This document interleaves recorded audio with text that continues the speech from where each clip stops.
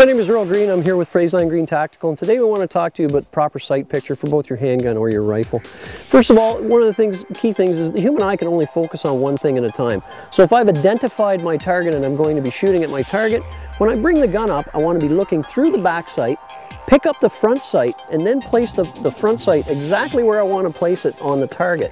When I bring up my back sight, I want equal light on both sides of the back sight. The top of the back sight and the top of the front sight should be even. But what I want to focus on is shift my focus from the target to the front sight. Where the round will actually impact, if I do my job by pressing the trigger correctly, is the round should impact right on top of the front sight. With most modern pistols, that's exactly what you'll end up with.